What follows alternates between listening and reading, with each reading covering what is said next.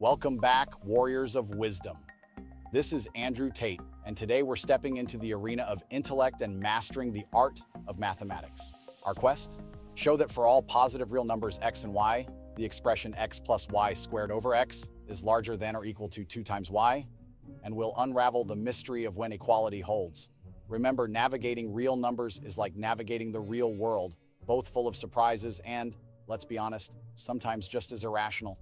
Brace yourselves, champions of logic, for we're about to summon the most popular tool in mathematical inequality. It is the arithmetic geometric inequality, very famous and useful, just like me. It asserts that a plus b is larger than or equal to twice the square root of a times b. But remain vigilant, a and b must be positive real numbers.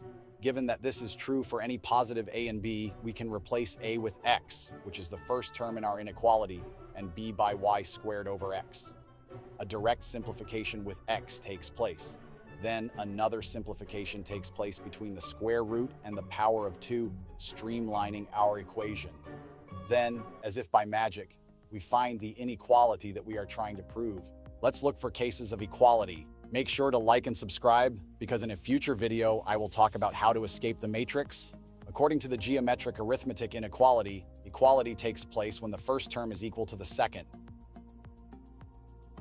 This means that x squared is equal to y squared, and since x and y are positive, x equals y, and that's the case of equality.